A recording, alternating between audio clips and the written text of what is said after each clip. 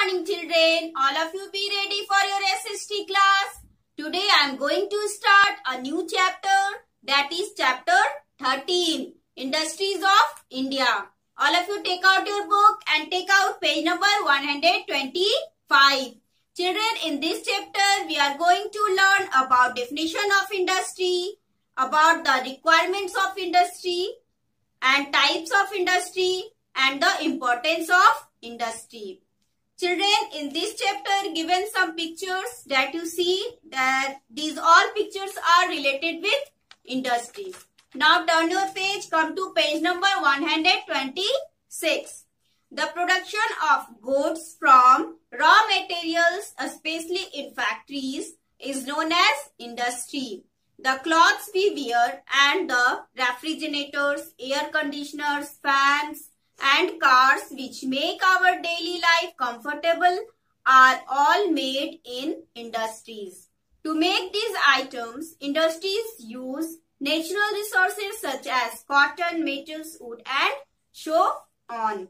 बच्चों, आज इस अध्याय में हम लोग देखेंगे कि इंडस्ट्री यानी उद्योग में किस किस चीजों की जरूरत पड़ती है और वो होते क्या हैं। किसी भी वस्तु का निर्माण रॉ मटेरियल्स यानी कच्चा सामान से होता है। उद्योग में कच्चे सामान से ही उपयोगी वस्तुओं का निर्माण किया जाता है। हम लोग जो कपड़े पहनते हैं और refrigerator, air condition, fans, cars और जो भी रोज इस्तेमाल होने वाली वस्तुएं होती हैं उन्हें कारखानों और उद्योगों में ही बनाया जाता है।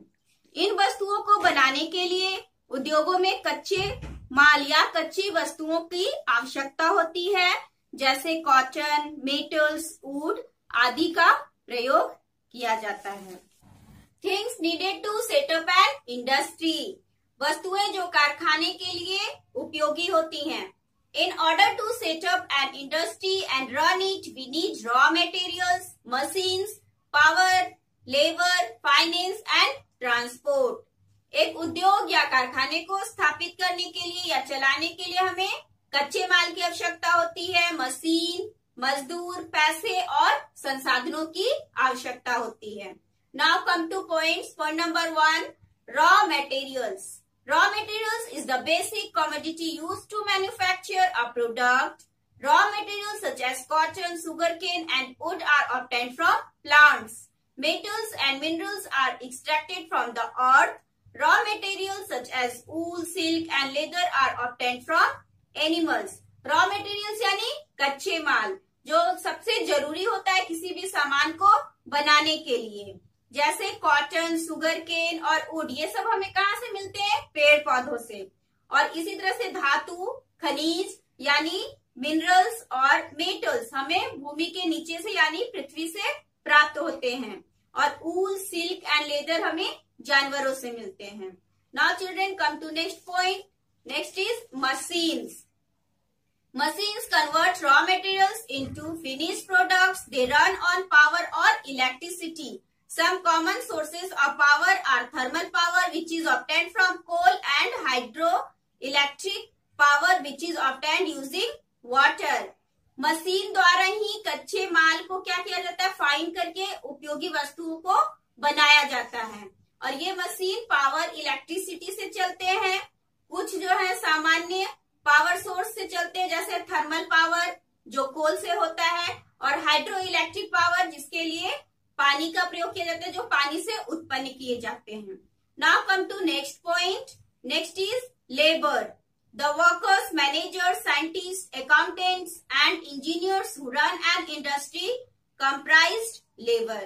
और इसके बाद जो इम्पोर्टेंट टॉपिक है, जो जरूरत है वो है लेबर. लेबर यानी मजदूर, जो लोग काम करते हैं उद्योगों में, जैसे manager, scientist, accountants and engineers. और इसके अलावा और भी मजदूर होते हैं।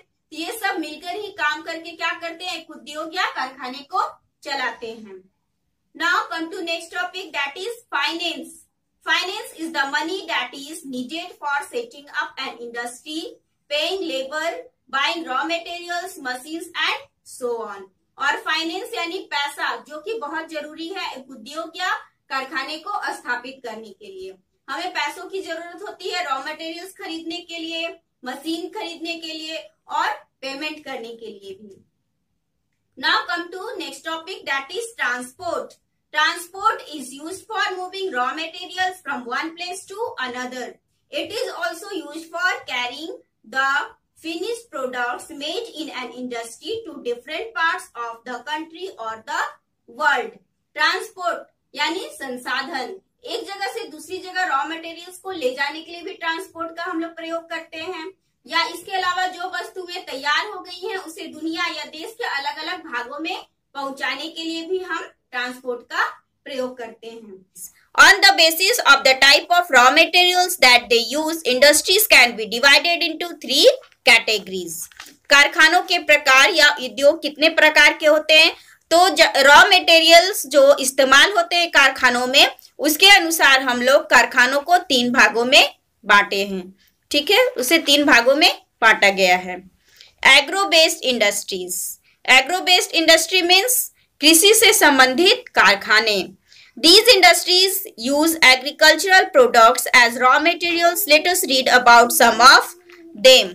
कृषि से संबंधित कारखाने वे होते हैं जहां खेतों में उपजाए रॉ मटेरियल्स का प्रयोग किया जाता है, यानी उसका रॉ मटेरियल जो है वो कृषि से संबंधित होता है। Next is textile industry. Textile industry comprises of spinning yarn, weaving, printing and making various kinds of garments.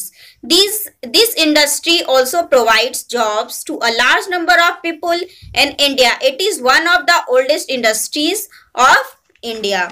Textile industries means कपड़ों के उद्योग। कपड़ों के उद्योग में कपड़े की बुनाई, छपाई और तरह तरह के कपड़े बनाए जाते हैं, और इन कारखानों में कई लोगों को यानी बहुत सारे लोगों को नौकरियां मिली हैं, यानी रोजगार मिले हैं, और भारत में यह बहुत पुराना उद्योग है, बहुत पहले से चलता आ रहा है। Now next, sugar industry. Sugar industries are located in sugar cane growing areas. The products of the sugar industry are white sugar, khandsari and jaggery गुड़। चीनी के कारखाने, चीनी के कारखाने हैं, वहां पे सफेद चीनी और गुड़ जैसे मीठे पदार्थ बनाए जाते हैं, जिसके लिए भी हमें किस चीज की आवश्यकता होती है, ईख की। ठीक है, और ईख कहाँ से आता है, खेतों से। Okay, now next is mineral based industries. These industries use minerals as raw materials. Let us read about some of them. Now come to mineral based industries, यानी इन कारखानों में क्या यूज होता है, मिनरल्स। ठीक है, रॉ मटेरियल के रूप में हम लोग तरह तरह के हर प्रकार के मिनरल्स का इस्तेमाल करते हैं।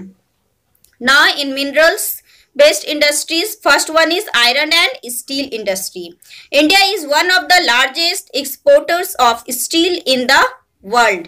Steel is required in great quantity in the automobile industry, construction of buildings and railway. This industry is located in the Chota Nagpur Plateau region, where the raw materials required in it, coal and iron ore, are found in plenty. Iron and steel industry. Bharat में सबसे ज्यादा steel का export होता है। दुनिया में number 1 पे steel का प्रयोग ऑटोमोबाइल इंडस्ट्री में होता है, बिल्डिंग और रेलवे में भी इसका प्रयोग किया जाता है। ये इंडस्ट्री छोटा नागपुर में ज्यादा है, जहां रॉ मटेरियल्स के रूप में कोल, आयरन और आदि की आवश्यकता होती है। Now in mineral based industry, next one is aluminium industry. All of U turn your page, come to page number 128। Aluminum is used in the manufacture of aircrafts, door frames and wires. It is the second most important industry after iron and steel.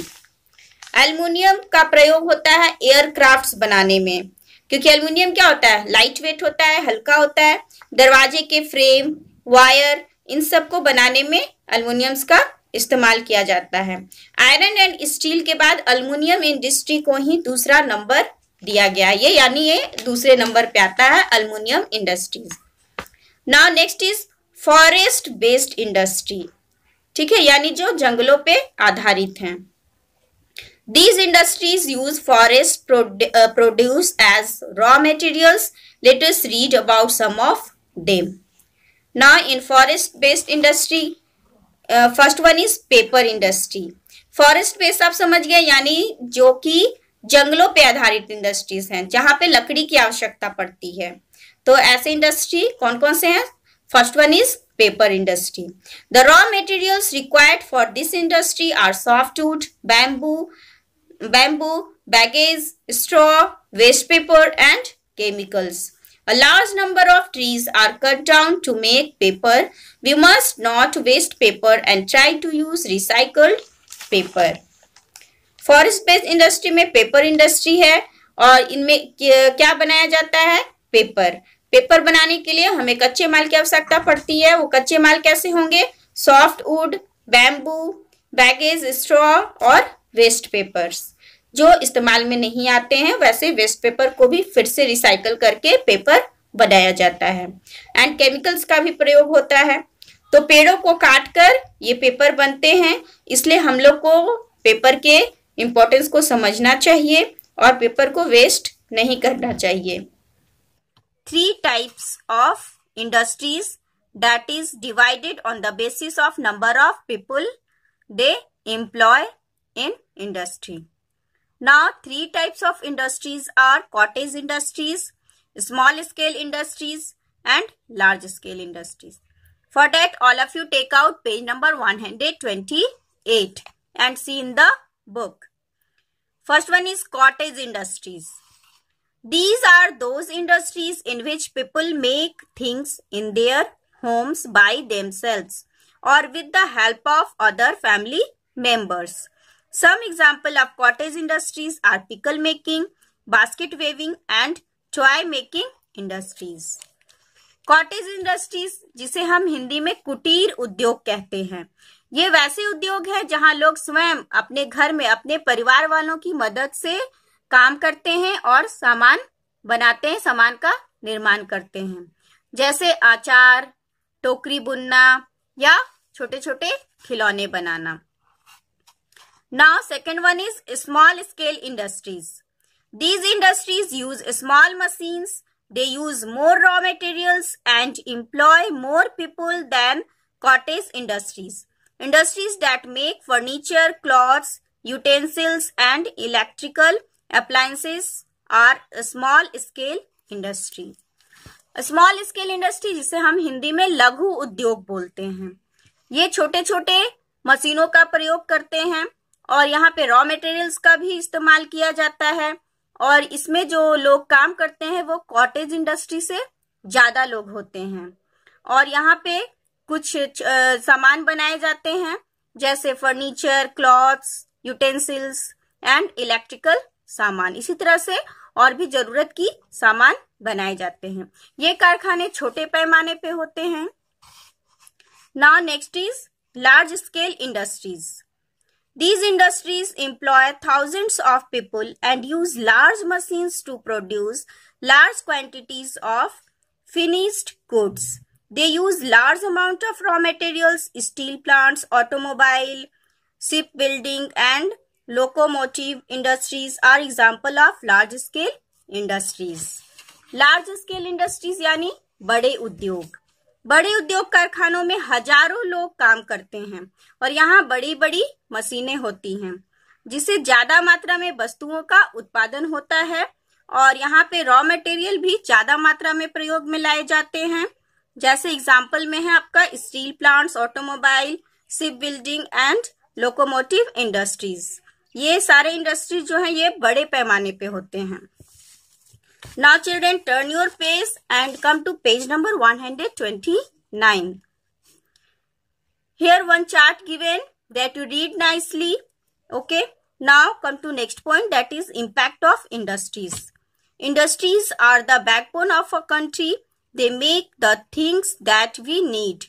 They also provide jobs for the people of a country. Many industries use fossil fuels as sources of energy for manufacturing activities. The reckless use of these non-renewable resources is harmful for our environment. It is important that industries gradually replace these fossil fuels with cleaner sources of energy such as solar power, hydropower and wind power. Advances in science and technology have helped in the progress of industries in India. Impact of industries. In industries का क्या प्रभाव है? हमारे देश की मजबूत कड़ी या फिर जिसे हम बैकबोन बोल सकते हैं, ये उद्योग और कारखाने ही हैं।